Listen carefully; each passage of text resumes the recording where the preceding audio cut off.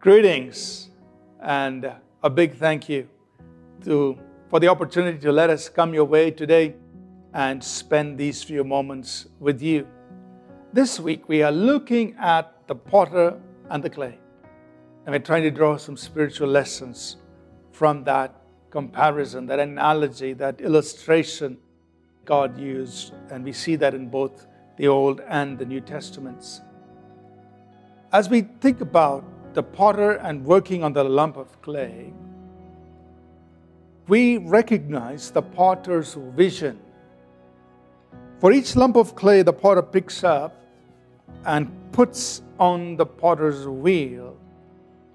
The potter has in his mind a vision of what he is going to shape this lump of clay into. He already sees this lump of clay becoming that. He is the one who has this vision. He sees that picture in his mind's eye. He knows what this lump of clay is going to look like once it's gone through the potter's wheel, once it's gone through the potter's process. But let's think about the potter's vision. He's got a vision for every lump of clay. He's got a vision for your life and my life. Something that's unique, something that's different, something that's wonderful. Something that he intends for this lump of clay. Something he knows that this lump of clay is well suited for.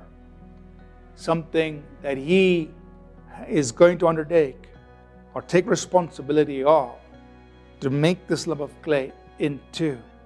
That's the potter's vision. Potter has a vision for your life.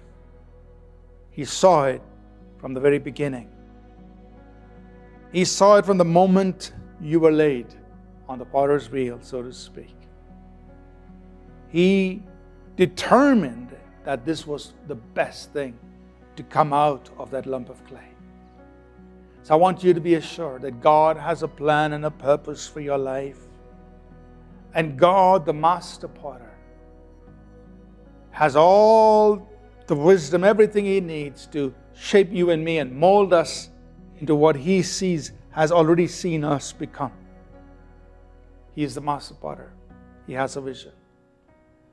And for us, our responsibility, because we, unlike the lump of clay, are people who have a free moral choice, we have a will, we are living beings, our responsibility is to trust completely in the potter.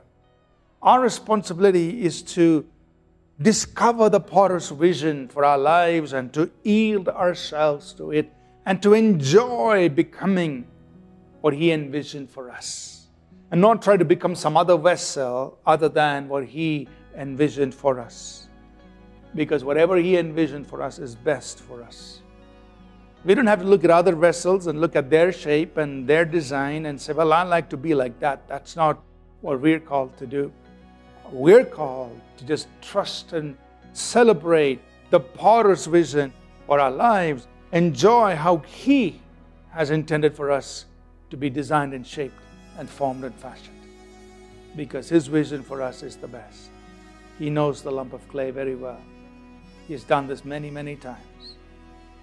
Enjoy the potter's vision for your life. Yield to it and let Him work it out for you. Let Him fulfill that vision that He has for you. Just enjoy that vision. But He does have a vision. You're not a lump of clay that's just going to become something by chance. The potter has a vision and He's working on it. Let's pray. Father, we thank You that You are the potter, we are the clay, and as the potter You have a master vision for every lump of clay. And so we yield ourselves to Your vision for our lives. In Jesus' name, amen.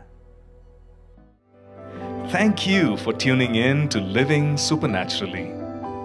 For more resources to strengthen your spiritual walk, please visit apcwo.org.